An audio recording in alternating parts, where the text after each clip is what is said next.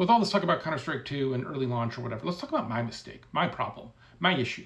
The thing that I had to come to grips with, that as somebody who ran a company, I made a giant miscalculation.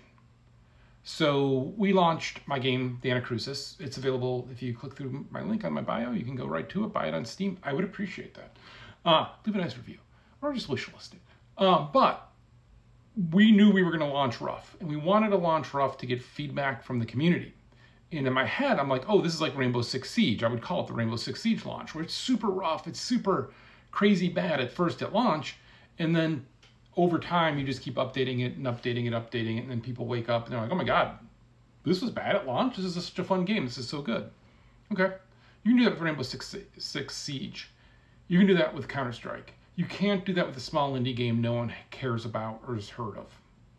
That's the truth, right? My miscalculation was that people would care that it got better.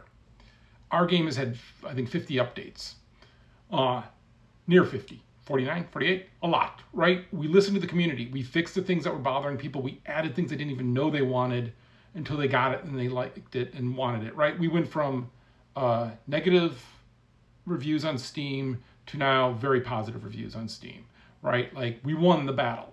We fixed it. It's a great game now. I love our game. I can play versus every single night. It's just so much fun. Just play a lot of co-op stuff. There's a lot of community maps. I played some community maps this weekend. It's in a great space. I love our game. It is a really good game. I can't say that about the game we launched with. But here's the thing. No one cares. Because everyone's already made a decision way back when and dismissed it. So they just don't care.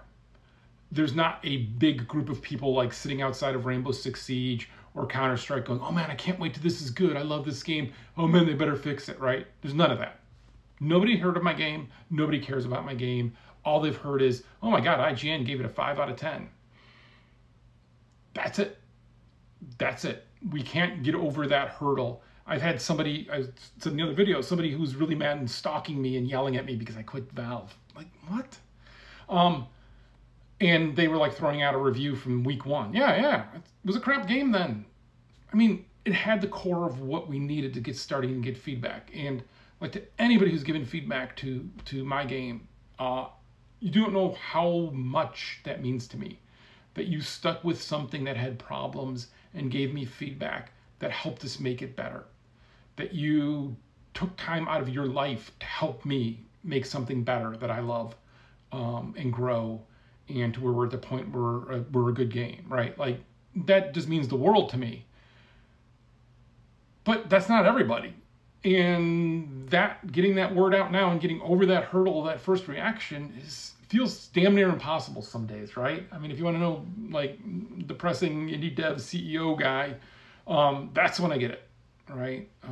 Because it's somebody who hasn't played the game recently who's going to be just mad at something, right? Because we see this in the Counter-Strike, right? There's just people who are just mad.